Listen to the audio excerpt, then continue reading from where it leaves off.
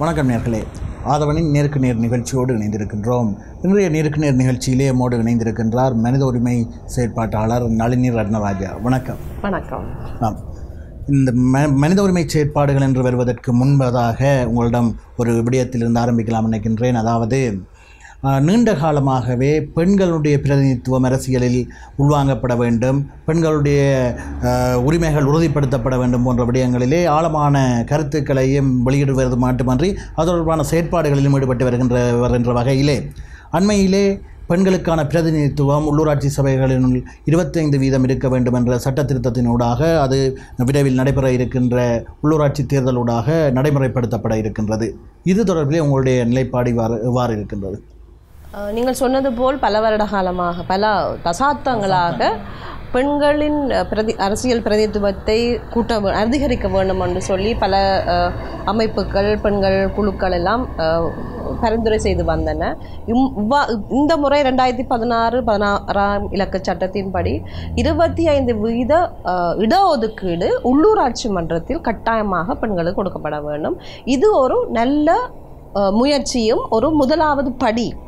ஏனென்றால் உள்ளூராட்சி மன்றத்தில் 1.8% தான் இன்றைக்கும் பெண்களின் பங்களிப்பும் பிரதிநிதித்துவமும் இருந்து கொண்டு வருகின்றது. இந்த நடைமுறையானது, இந்த 25% ஒதுக்கீடு என்பது கட்டாயம் பெண்களை முதல் இருந்ததையும் விட ஒரு படி முன்னோக்கியே எழுத்து செல்லும். நீங்கள் கடந்த பல தசாப்தங்களாக இந்த பிரதிநிதித்துவத்தை அதிகரிக்க வேண்டும் என்று போராடியதாக சொல்கின்றீர்கள். அது உண்மையும் கூட.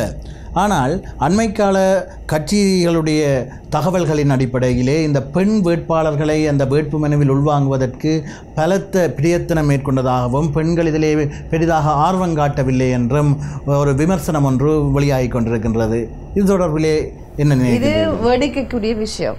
ஏனென்றால் எங்கள் நாட்டில் 30 வருட காலமாக இந்த ஆயுத போராட்டத்தில் பெண்கள் சமனாக பங்களித்தவர்கள்.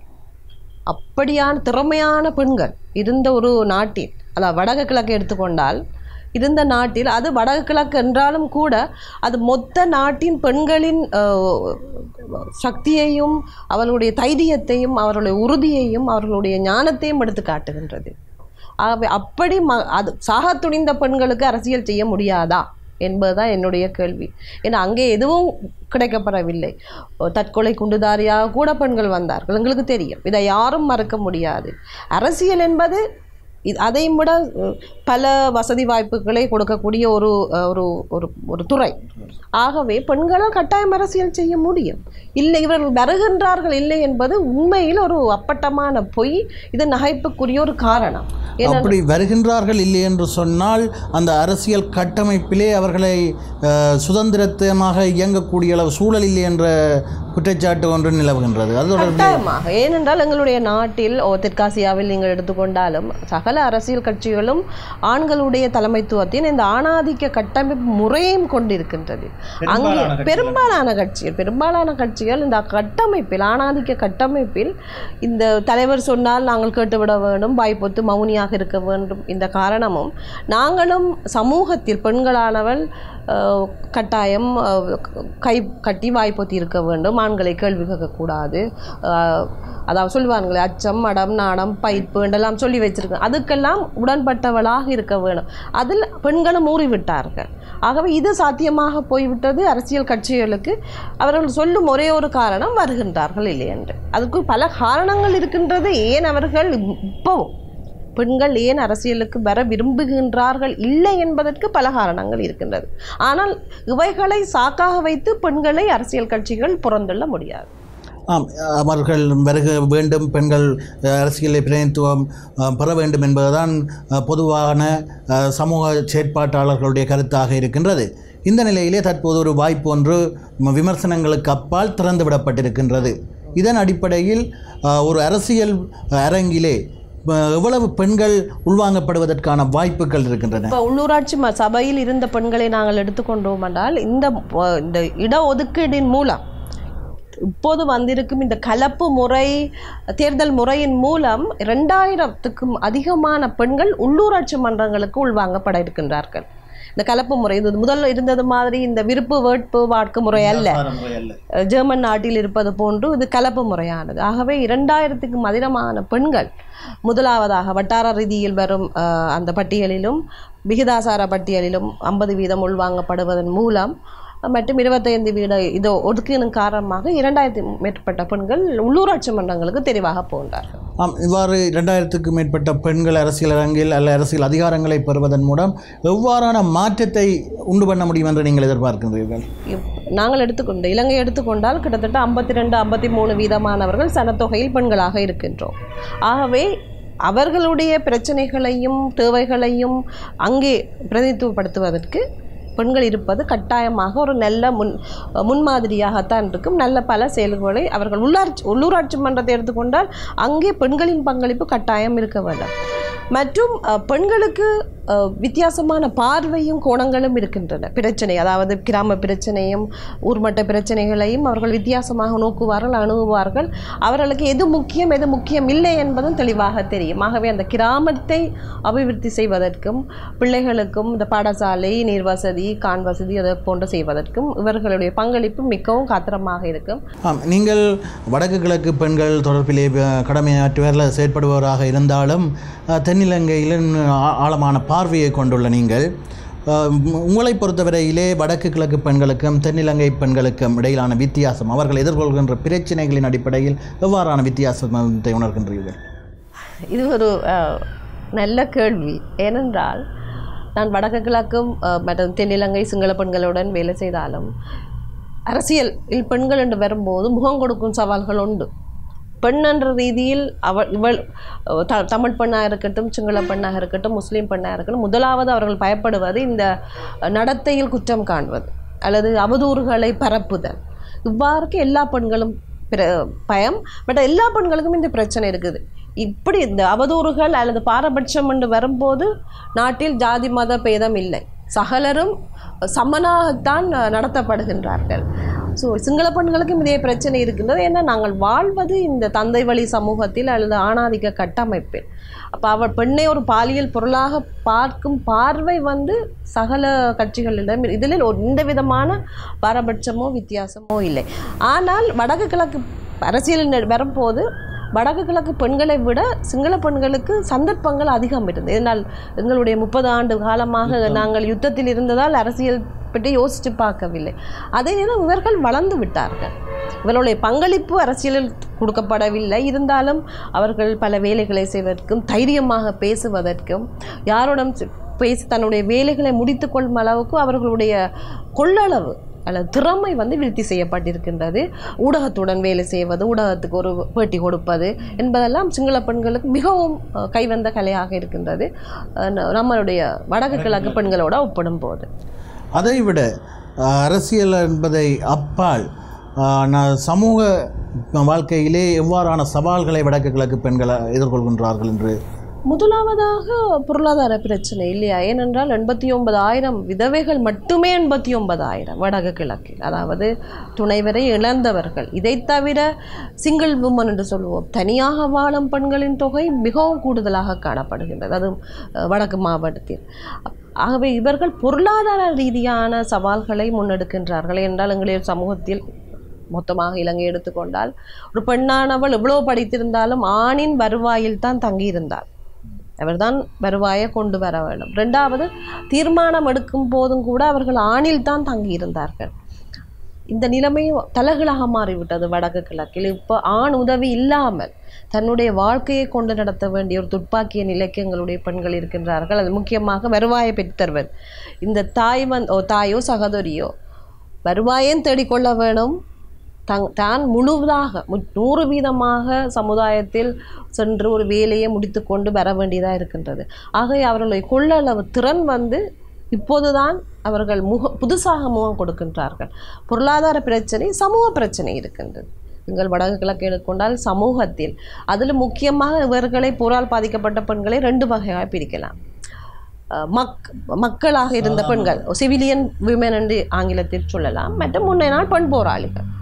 ஏனென்றால் அந்த சிவிலியன் சாதாரண போரால் பாதிக்கப்பட்ட ஒரு பெண்ணுக்கு, அதாவது கணவனோ மகனோ தந்தையோ கடத்தப்பட்டிருந்தாரோ காணாமல் போயிருந்தாலோ, அவர் 2009 யுத்தத்தில் பாதிக்கப்பட்ட ஒரு பெண்ணாக இருந்தால் அந்த பெண் முகம் கொடுக்கும் சவால்களும் எதிர்ப்புகளை விட பெண் முன்னை நாள் போராளிகள் முகம் கொடுக்கும் சவால்கள் பன்மடங்கு. ஏனென்றால் அவளுடைய சொந்த சமூகமே அவளை ஏற்றுக்கொள்ளவில்லை இன்னும். ஆனால் அந்த பெண்ணுக்கு அப்படி அல்ல.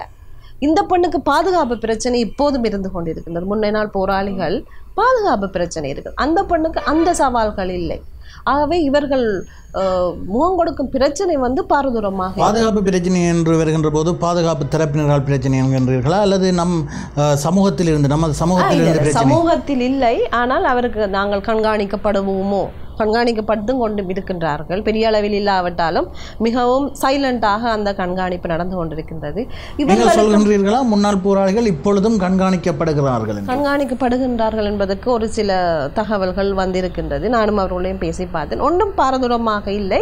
இருந்தாலும் இன்னொன்று சொல்ல வேண்டும், அரசு மாறியது, அரசு இயந்திரம் மாறவில்லை. ஆகவே இந்த அரசு இயந்திரம் என்பது அப்படியே அவர்களுடைய வேலை செய்து கொண்டு வார்கள். இப்போ அரசியல் மாறினாலும் அதிகாரிகள் மாறவில்லை.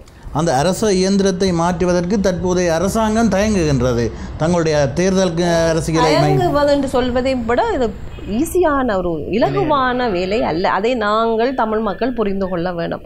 என்னால் அரசியல்வாதி மாறினாலும் அரசு அதிகாரி மாறவில்லை.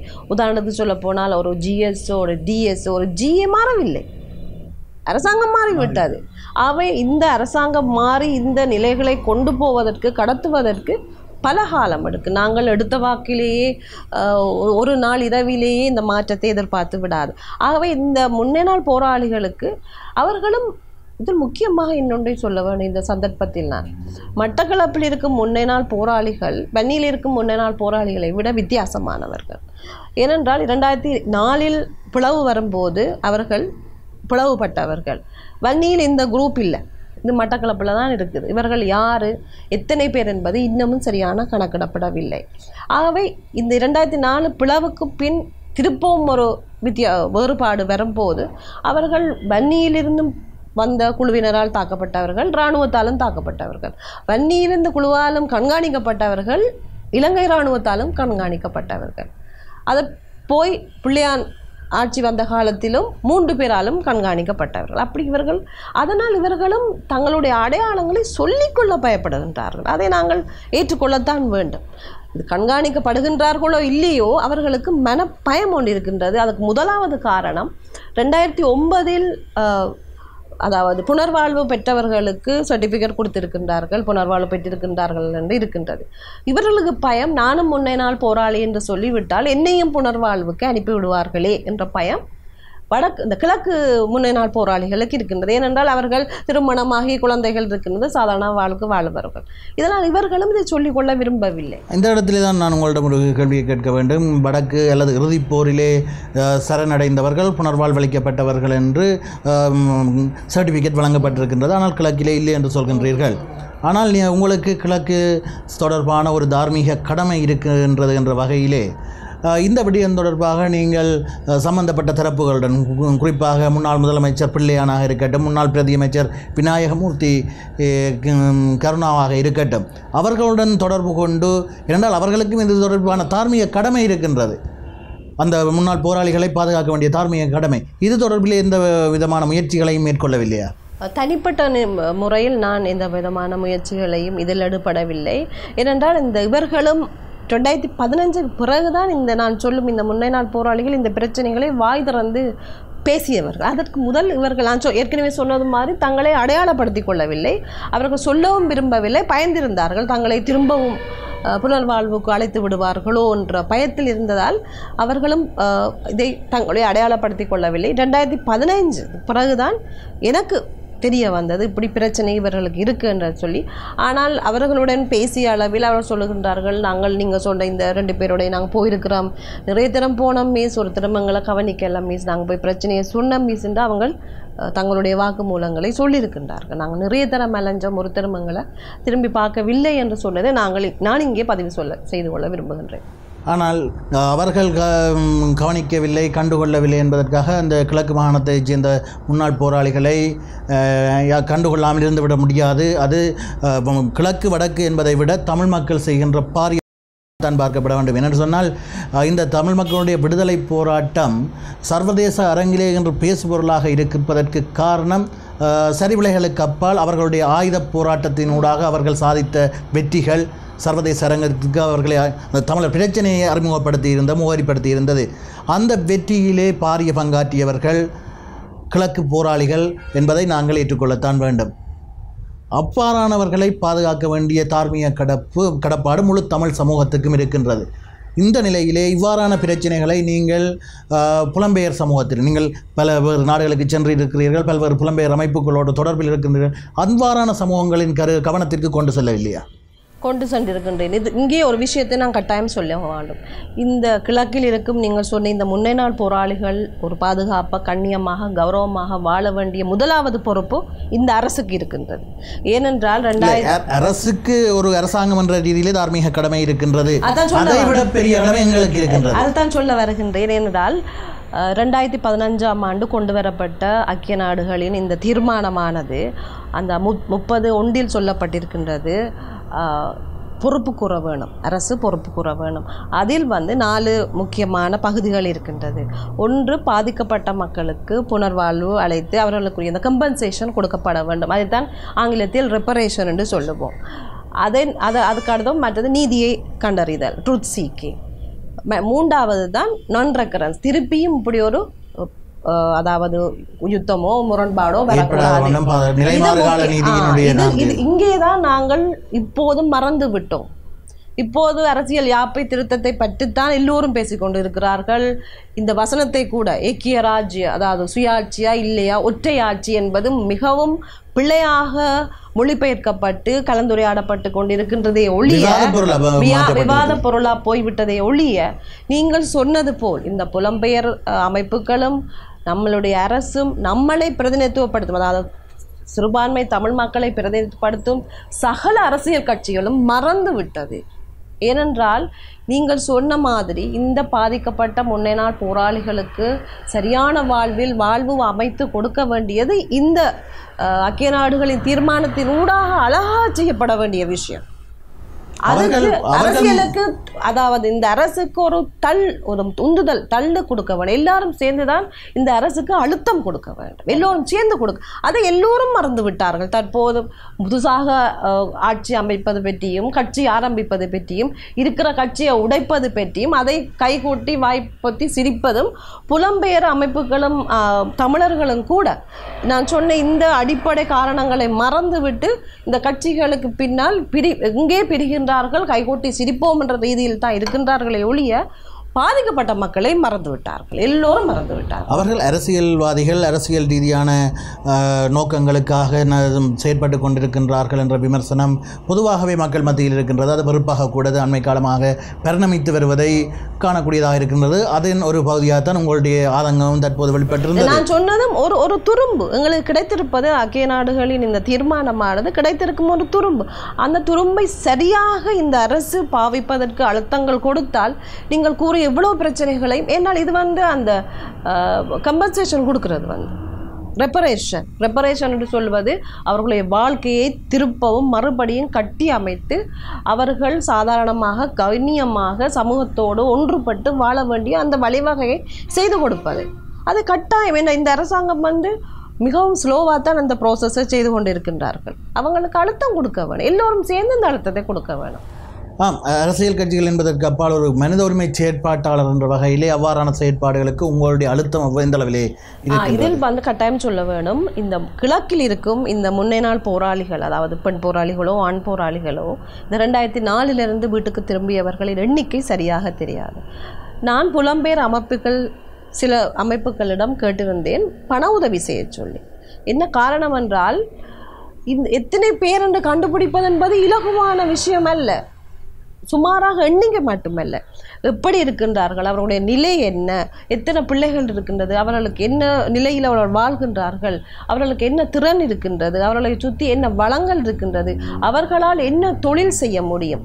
உதாரணத்துக்கு ஒரு உதாரணம் சொல்ல போனால், ஒரு அம்மா இருக்கிறார் சித்தாண்டியில் திருமணமானவர். அவர் முன்னே நாள் போராளி. அவருக்கு 2 காலும் இயங்காது, ஒரு கிட்னி இல்லை, ஒரு லிவர் இல்லை. ஆகவே இவரை 100% இந்த பெண் பராமரிக்க வேண்டும். ஆகவே அவ வேலைக்கு போகணும், பிள்ளை ஒன்றுக்கு டியூஷனுக்கு போகிற பெண், அவ ஒரு தொழில் செய்வதானால் அந்த வீட்டில் இருந்து தான் தொழில் செய்ய வேண்டும். ஸோ இவைகளை முதல் கண்டறிய வேணும். நாங்கள் ஆராய்ந்து எத்தனை பேர் இருக்கின்றார்கள், அவருடைய தேவை என்னன்று இதை பற்றி நான் பல பேருடன் பேசி பல புலம்பெயர் அமைப்புகளுடன் பண உதவி கேட்டிருந்தேன். இந்த ரிசர்ச்சை செய்கிறது காசு கொடுங்கன்னு ஒரு தரம் இதில் பதிலே சொல்லவில்லை. ப்ரொபோசல் அனுப்புங்கன்னு சொல்லுவாங்க, நானும் எழுதி அனுப்பினால் அதுக்கு எந்த விதமான பதில் கூட வரவில்லை என்பதை நான் இங்கே பதிவு செய்து கொள்ள விரும்புகின்றேன். அதிலிருந்து விளங்குகின்றது புலம்பெயர் அமைப்புகளும் கூட அரசியல் செய்கின்றார்கள் ஒழிய உண்மையில் அடிப்படையில் இருக்கும் பிரச்சனைகளை தீர்த்து வைப்பதில் அவர்களுக்கு அக்கறை உள்ளதா என்பது எனக்கு ஒரு சந்தேகமாக தான் இருக்கின்றது. உண்மையிலேயே அக்கறை கொள்ள வேண்டும் என்பதுதான் எல்லோருடைய எதிர்பார்ப்பாக இருக்கின்றது. என்று சொன்னால் வடக்கு கிழக்கு யுத்தம் என்பது ஒரு குறிப்பிட்ட ஒரு பகுதி மக்களுக்காக நடத்தப்பட்ட ஒரு விடயமல்ல. அதற்கு ஒட்டுமொத்த தமிழ் சமூகமே பொறுப்பு கூற வேண்டியவர்களாக, அதனுடைய விளைவுகளை எதிர்கொள்ள வேண்டியவர்களாக இருக்கின்றோம் என்ற வகையிலே அங்கே பாதிக்கப்பட்டவர்களை கரங்கொடுத்து தூக்க வேண்டிய பொறுப்பு இருக்கின்றது. அது பல தரப்புகள் செய்து கொண்டிருக்கின்றன. அவ்வாறு செய்யப்படுகின்ற உதவிகள் தவறான வழியிலே சென்று கொண்டிருப்பதாகவும் குற்றச்சாட்டுகள் வருகின்றது. அதைவிட மேலும் உதவிகள் தேவைப்படுகின்றது என்பதுதான் உங்களுடைய கருத்தாக இருக்கிறது. செய்கிறார் இப்போ உதவி செய்கிற எல்லாரும் சொல்றது நாங்கள் செய்கிறோம் இல்லை, சரியாக புலம்பெயர் தேசத்திலும் ஒருங்கிணைக்கப்பட வேண்டும், இங்கேயும் களமட்டத்திலும் ஒருங்கிணைக்கப்பட வேண்டும். இந்த ஒருங்கிணைப்பு இல்லாமல் எனக்கு பிடிச்சிருக்கு நான் உதவி செய்கிறேன், இது எத்தனை காலத்துக்கு நாங்கள் உதவி செய்வது? அவர்களை நாங்கள் சுயமாக வாழக்கூடிய அளவில் எழுப்பி நிறுத்திவிட வேணும். எங்களால் தொடர்ந்து அவர்களுக்கு பண உதவி யாரும் செய்ய முடியாது, அவர்களும் அதை விரும்பவில்லை. தொடர்ச்சியாக இந்த தலைமுறை தான் புலம்பெயர் தேசத்திலிருந்து பண உதவியை செய்வார்கள். அடுத்த தலைமுறை இங்கே செய்ய போவதில்லை. நாங்கள் எவ்வளவு காலத்துக்கு செய்யறது? ஒன்றை ஞாபகம் வைத்துக் கொள்ள வேணும். அவர்கள் முன்னாள் நாள் போராளிகளாக இருக்கட்டும், போரால் பாதிக்கப்பட்ட பெண்களாக இருக்கட்டும், அவர்களுக்கும் கையேந்துவது விருப்பமில்லை. யாரும் விரும்ப மாட்டோம், நானும் விரும்ப மாட்டேன். நாங்கள் கௌரவமாக கண்ணியமாக அவர்கள் சொல்லுங்க, நாங்கள் கௌரவமாக உங்கள்கிட்ட கையேந்தாத மாதிரி வாழ்றதுக்கு ஒரு வழி உண்டை செய்து தாங்கன்னு அவங்களும் கேட்கின்றார்கள். அவர்களும் எங்களுக்கு தாங்கோ, நாங்கள் சும்மா இருந்து சாப்பிடுவோம் என்று யாரும் சொல்லவில்லை. ஏனென்றால் மிகவும் உடல் பாதிக்கப்பட்ட நிலையிலும் மிகவும் பிரயாசித்தமாக கடை வைத்திருக்கின்றார்கள். வேறொரு தொழில்கள் செய்துதான் அன்றாட வாழ்க்கையை ஓட்டிக்கொண்டிருக்கின்றார்கள். ஸோ அவர்களும் கேட்கவில்லை. ஆனால் எங்களுக்கு கடப்பாடு இருக்கின்றது, அவர்கள் சுயமாக வாழ ஒரு தன்னிறைவான ஒரு தொழிலோ அல்லது வசதி வாய்ப்பையோ செய்து கொடுக்க வேண்டிய தார்மீக கடமை எங்களுக்கு இருக்கின்றது. அது மட்டுமல்ல, இங்கே யுத்தம் நடக்குது என்பதை காரணம் காட்டித்தான் புலம்பெயர் தேசத்தில் எங்களுடைய பல பேர் 90% அசைலம் எடுத்தாங்க. ஸோ யுத்தம் நடக்காட்டி எந்த நாடும் உங்களுக்கு அசைலம் கொடுத்துருக்க போவதில்லை. அதை நாங்கள் ஞாபகத்தில் வைத்து நன்றி கடனாக இவர்களை திரும்பி பார்த்து, இவர்கள் இந்த துப்பாக்கி நிலையில் இந்த மாதிரியான வாழ்க்கை வாழாமல் அவர்களை கௌரவத்துடனும் கண்ணியத்துடனும் வாழ வைப்பது எங்களுடைய கடமையாகும். நளினராஜா, இன்றைய நேருக்கு நேர் நிகழ்ச்சியை நிறைவு செய்து கொள்ளும் நேரம் நெருங்கிவிட்டது. இருந்தாலும் உங்களோடு பல்வேறு இன்னும் பல விடயங்களை பகிர்ந்து கொள்ள ஆர்வமாக இருக்கின்றேன். இன்னொரு சந்தர்ப்பத்தில் இணைந்து கொள்வோம் என்று சொல்லி நேருக்கு நேர் நிகழ்ச்சியை நிறைவு செய்து கொள்கின்றோம். நன்றி, வணக்கம்.